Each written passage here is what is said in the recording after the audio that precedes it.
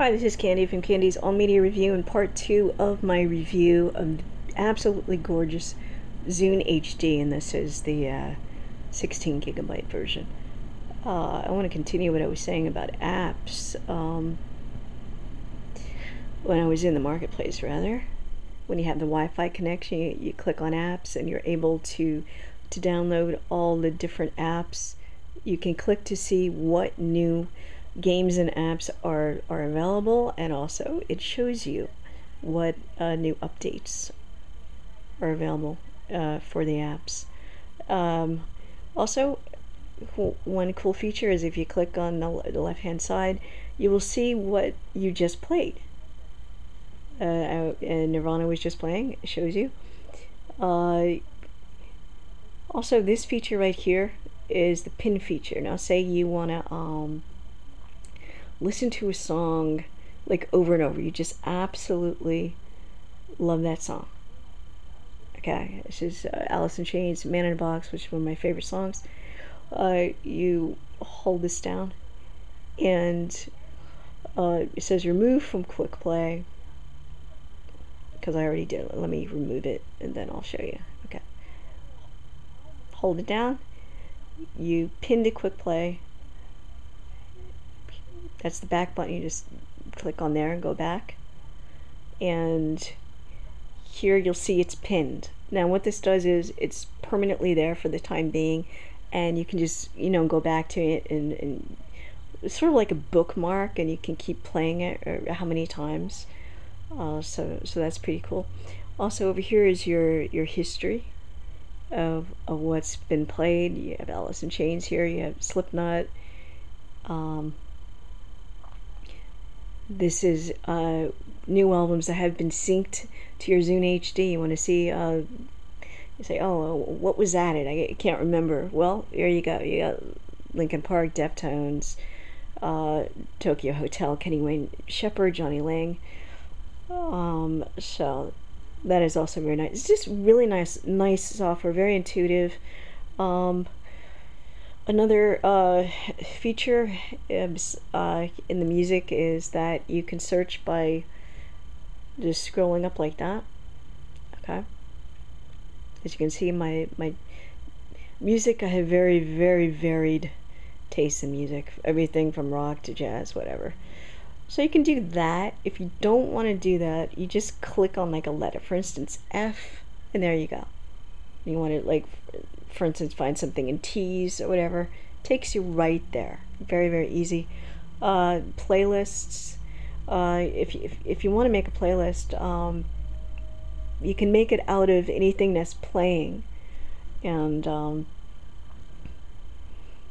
instance like this, you would click on, you would name it, you would name your playlist. Okay, I'm not going to do it right now, but and then you would have a playlist of Alice in Chains or whatever songs are playing. Close that here.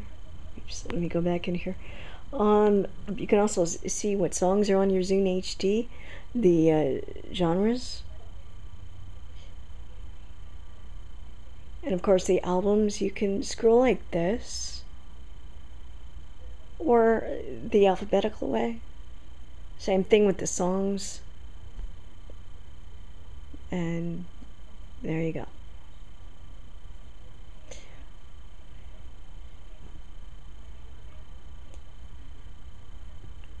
So that is very nice. When you're playing a song, let me go to artists here. For instance, I don't know, let's go to something totally random here. For instance, Tokyo Hotel.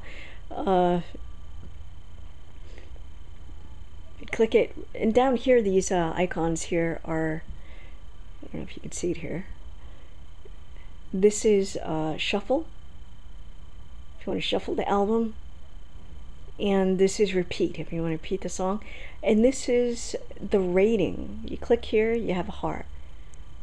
You're like, man, I really like this song, and you click the heart. Or if you Sorry about that. If you really hate the song and you want it off your Zune when you sync it up, you click this. You tap on it. Oops, the camera's not behaving right. Sorry about that. Okay, and you'll have like a break in the heart. I don't know if you can really see it. No, it's not gonna come in clear. But when you click it again, the heart will turn into like a broken heart.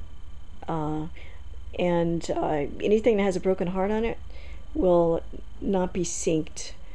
It'll be removed next time you sync your Zune HD to the Zune software on your PC, which is very good. You can get those bad songs out of there. I'm gonna click out of here and go to the main menu again. Again, a great feature of the Zune HD is the HD radio. If you have the HD stations in your area, hopefully you'll be able to get them. One note, the headphones that come with the Zune HD are the antenna, and if you use other headphones, which I highly recommend you do use, if you use crappy ones, the signal's not going to be as strong, so make sure you use premium ones. And I have been able to make it come in the next room, but I'm in my bedroom here, so it's not going to come in. What will happen is you'll get the station ID up here, and to the right it'll have like HD 1, 2, and 3 depending on how many HD stations, and it's really very cool. To find out which HD radio stations are in your area, go to hdradio.com. And over here is podcasts. Right now I just have 2 video podcasts, and this Joel Osteen. So you can see the quality of the video is very, very nice. Just gorgeous OLED display. Okay, I'm gonna close out of here. And oops, see, told you, very responsive touch screen there. And the internet browser, which I talked about in my other review. I actually reviewed the browser. And you can go to like Google Images. Say you want to, stare at pictures of Kurt Cobain, you click on here. The browser really does load a lot quicker now with the new firmware, and the iPod Touch for Safari browser is #1 in my opinion, but this is a close second. Click that to see the full image. There we go. I don't know if you can see from this video, but it's just gorgeous, very nice quality.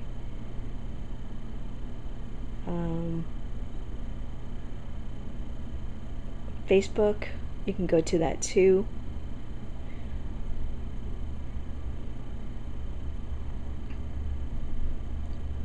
Of course, depending on your connection, it might come up quick, it may come up slow. This is Facebook. For some reason I can't really add my status on here. I don't know why, but